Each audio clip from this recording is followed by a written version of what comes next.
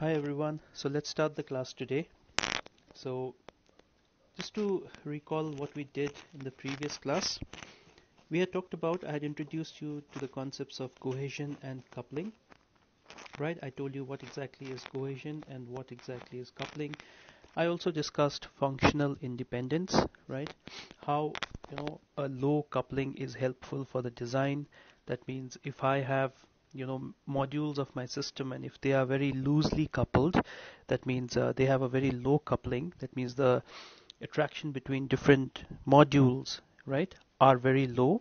That means it's good for a design because we achieve something called as functional independence. That means when we are going to implement one of the modules, we don't have to rely or depend on the other one, right? I also told you that there's no way to find out what exactly is, how kind of there's no way to find or quantify whether my design is good or bad, but there are ways by which I can find out what is the degree of cohesion and coupling in my design. So in the previous class, I had told you about the different types of coupling and different types of cohesion. So today we will take up one by one. So if you look at the screen right now, I have listed down all the different types of cohesion that we had actually discussed in the previous class, but we will go through each one of them today in detail. And I had also told you about the degree of cohesion, which means that if you have a coincidental cohesion in your design, it means that your design has got very low cohesion, which means it's not good, right? So what we need to strive is, we need to strive for a functional cohesion and a data coupling. That means if you have lots of data coupling between your modules, it's good for your design. If you have functional or sequential or communicational cohesion in your modules, then it's good for your design. So let's discuss each one of them today and see exactly what they mean. Okay, so the first thing is, let's talk about coincidental cohesion. So as the word signifies, let's change the color. Yeah, so first one we're going to talk is coincidental. Okay, coincidental cohesion.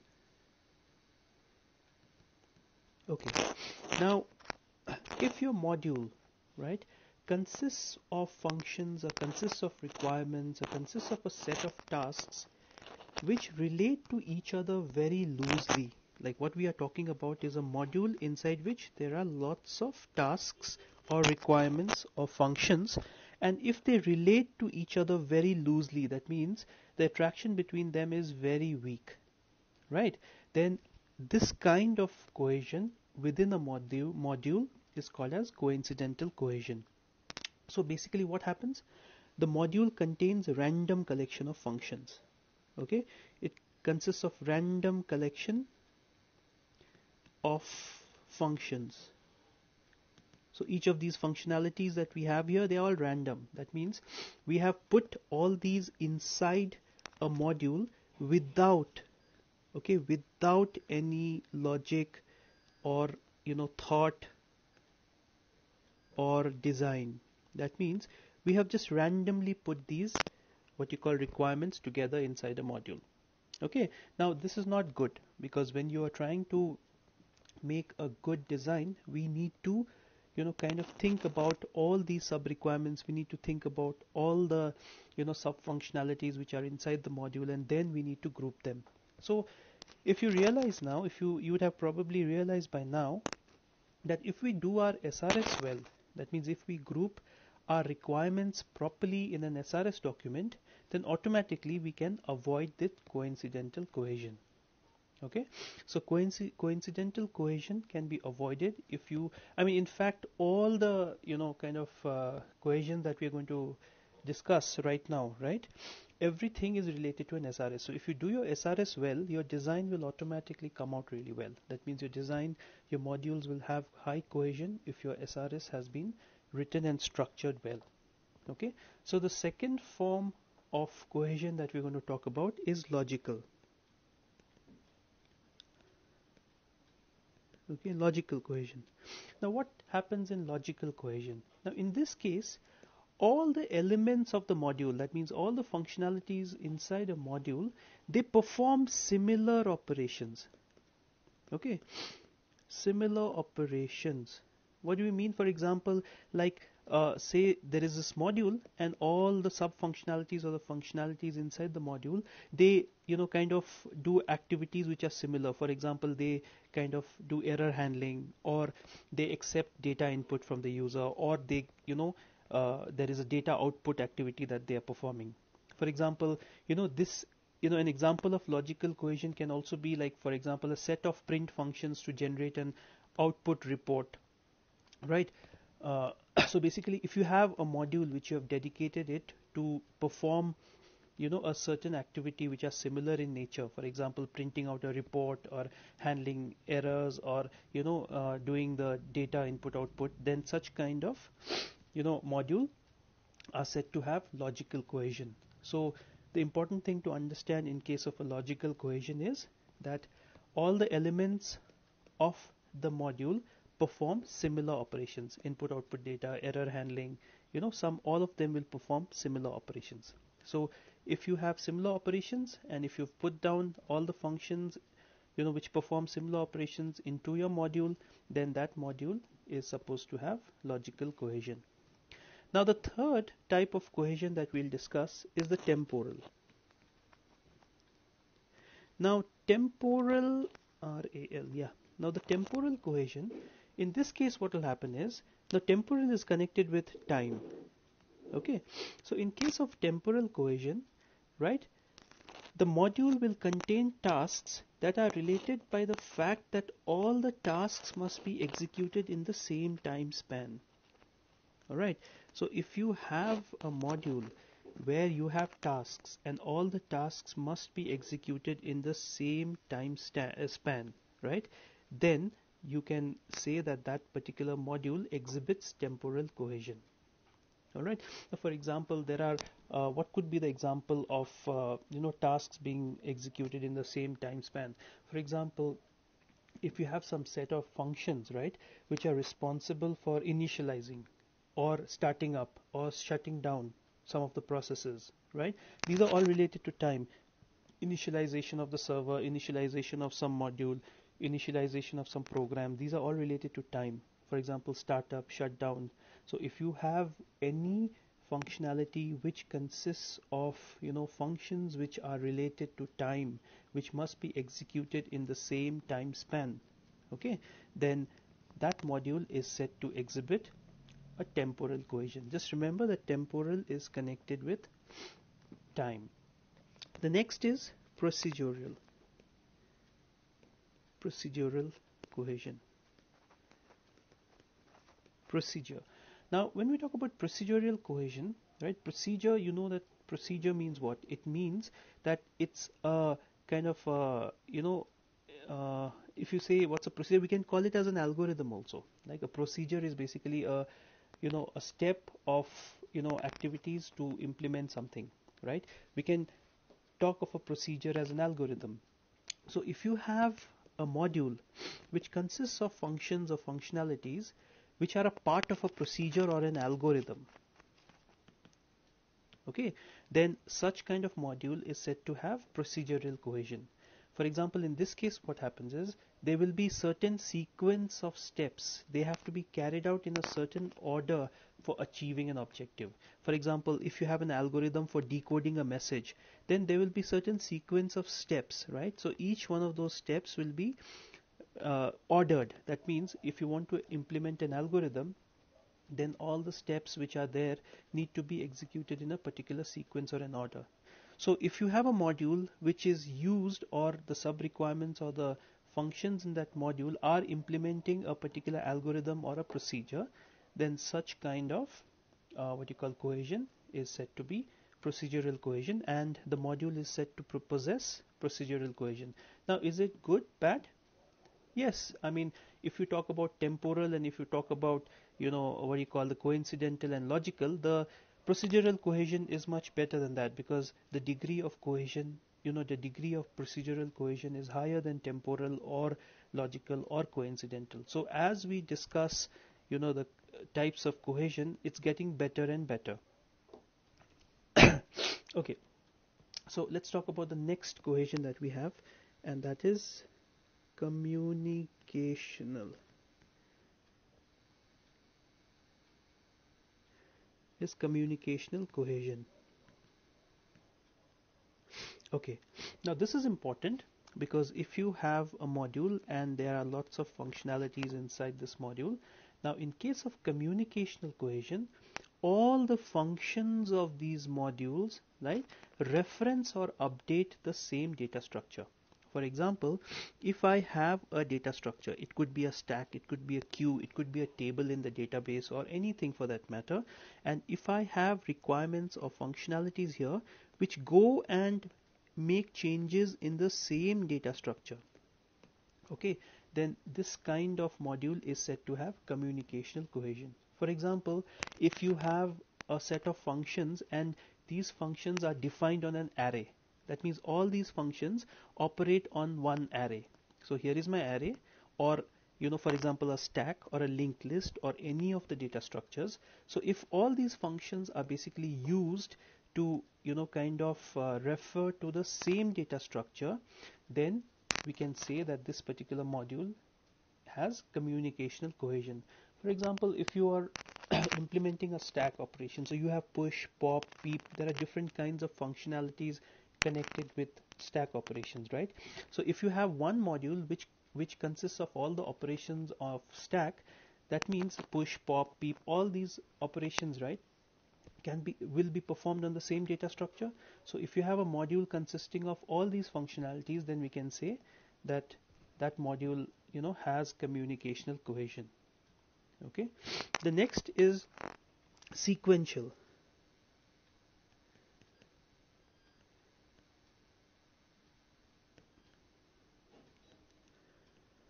The next is sequential. Now in case of sequential cohesion, what happens is the elements of the modules, that means all the different elements or the functionalities of the module, right, so all of these, okay, they form different parts of a sequence. Now what I'm trying to say is that output of one, so say that this is one functionality, the output of this functionality will be used as an input to the another one. Okay, similarly the output of this will be used as an input in another one. For example, if you are implementing a functionality here in such a way that first you have to do a sort, so whatever is the output of sort, you will actually then perform a search function, and after your search function is implemented, then you go ahead and prepare a display function. So if you look at these three requirements, and if all these three are part of one module, right, wherein the output of one is going as an input to another function, and the output of that function is going as an input to another function. So if your requirements are such that output of one is going into the input of another, then such kind of cohesion is called as sequential cohesion, and this is good. Okay, so these are, when we're talking about communicational or sequential cohesion, they are good because they bring about high cohesiveness to your design. So your what you call your design should have sequential, communicational, functional cohesion. These are cohesions, these are types of cohesions which increase your cohesiveness, or increase the bonding between the different functions inside a module, and high cohesion is good for our design. Okay, so this is what is sequential, sorry, it's not communication here, it's sequential cohesion. Okay, my mistake. All right, so last one, and what we have is functional cohesion, and this is the cohesion we should try and achieve. Functional cohesion. Now in case of functional cohesion, the different elements of your module, they cooperate with each other to achieve a single function.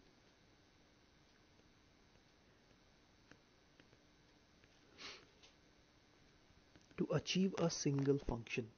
Okay, for example, managing an employee's payroll. So managing an employee's payroll can be a single function, right? And all these different, functionalities or the elements inside a module will work together to implement that particular functionality. Okay, so the whole objective is that all the functionalities inside a particular given module will work together to achieve a single functionality. For example, managing an employee's payroll, or checking the attendance of a student. Right. Now, when a module displays functional cohesion, we can describe the function using a single sentence. That means if this module represents a functional cohesion, then we can describe the functionality of the entire module by just a single sentence. That means this module implements one functionality. Okay, like employee payroll management. Okay, so that is one functionality. So if you have functional cohesion, that means all the different tasks or requirements or functions inside a particular module will work together to implement just one functionality. And this is basically what functional cohesion is, and this is what we should try to achieve. So it's not a hard and a fast rule that we can achieve functional cohesion all the time, right? We just can't have a module which has functional cohesion all the time. So our module may have a mix of different types of cohesion. So if you look at this slide here, there are so many different kinds of cohesion here. There could be a scenario that I have to put a temporal cohesion, right? But our focus would be to try and have all our modules within these three different types of cohesion: functional, sequential, and communicational. One or two you can have temporal, but just try and understand that when you have temporal, logical, or coincidental, right, that means your degree of cohesion is becoming like low. That means your cohesion is becoming low, which is not good. Okay, so how can we determine cohesiveness? That's the next question. So write down a sentence. Write down a sentence to describe the function of a module. So for example, how do I determine cohesiveness? Okay, so let me just change here. So how do we determine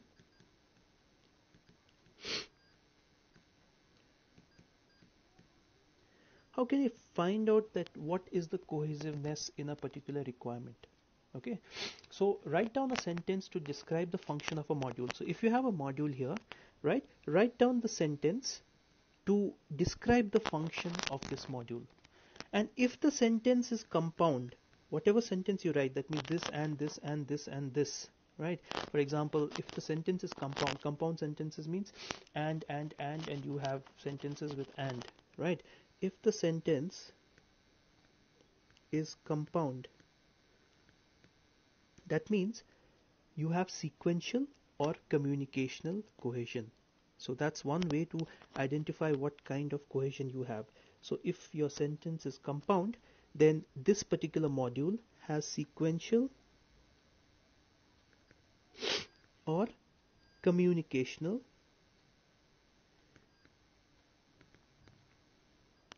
cohesion. Alright, so that's one way of identifying sequential or communicational cohesion. Next, suppose if your sentence has words, okay, like say first or next. If your sentence has got words like first, next, after, then for example then, these kind of words, then this has got, you can say that this particular what you call the module has sequential, or you can say temporal, that this module can have sequential or temporal cohesion. But if your module has got words like, if you write a sentence for that module, and if your module has words like initialize, then in this case it's a clear case of temporal cohesion, because initialize means it's related to time. So this is temporal cohesion. Now whatever I have mentioned here is not a hard and a fast rule.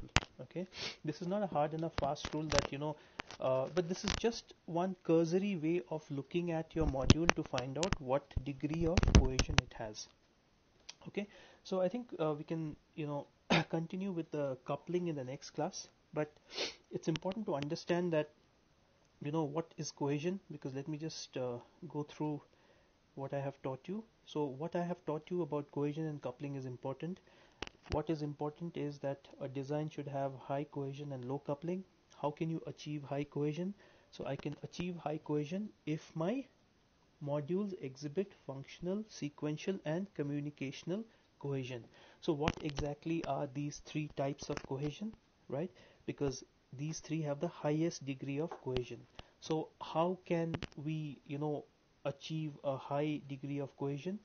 Our module should exhibit functional, sequential, or communicational cohesion. So what exactly they are? So we have discussed that right now.